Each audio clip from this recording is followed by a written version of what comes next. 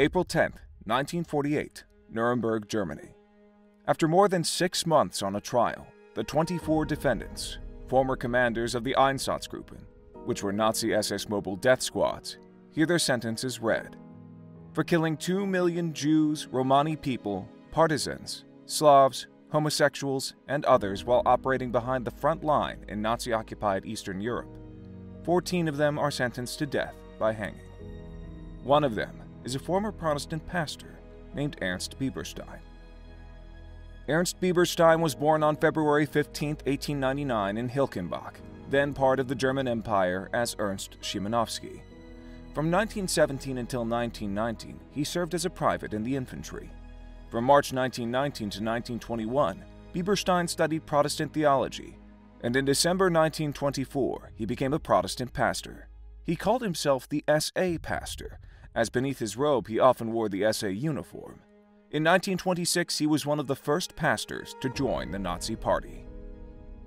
He joined the SS in 1936, and 2 years later, he left the church. After the outbreak of World War II, he again served as a private in 1940, and 1 year later, he became a head of the Gestapo office in Opel. The same year, he changed his name from Szymanowski to Biberstein, and from 1942 on, he became a commander of Einsatzkommando 6, which operated mostly in Ukraine. It was here where Biberstein committed his worst atrocities. Between September 42 and June 1943, his commandos killed between 2,000 and 3,000 Ukrainian Jews. In Rostow, he personally supervised the execution of between 50 and 60 men, women, and children in a gas truck. The poor Ukrainian victims were stripped of all their money and valuables, sometimes even clothes, and were left in mass graves. In gas vans, victims died of toxins in the exhaust, while the vans were transporting them to fresh pits or ravines, which became the mass graves. However, this method of killing had 2 obstacles for the Nazis. It was slow, as victims took 20 minutes to die, and the driver could hear the victims' screams. His commandos also executed people with firearms while Biberstein was present. Innocent Ukrainian victims, often naked, had to kneel down on the edge of a mass grave as his commandos shot them in the back of the neck with an automatic pistol so that the bodies would drop straight into the pit. Justice finally caught up with Biberstein in the end when he was arrested by the Allies on July 1, 1945.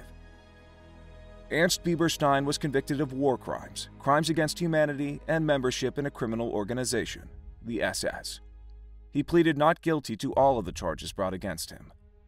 In summer 1947, a tribunal found Biberstein guilty and sentenced him to death by hanging.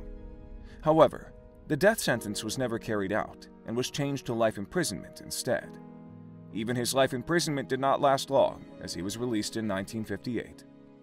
For a short time, he worked in church administration in Neumünster, but he was haunted by his dark past until the very end. Biberstein could no longer find employment in the church sector and worked in various poorly paid positions until he retired. He died in 1986 as a free man at the age of 87. There were no tears shed for Ernst Biberstein. Thanks for watching the World History Channel, and don't miss our next videos. Click the subscribe button now for more interesting clips. Give us a like, and see you in the following episode.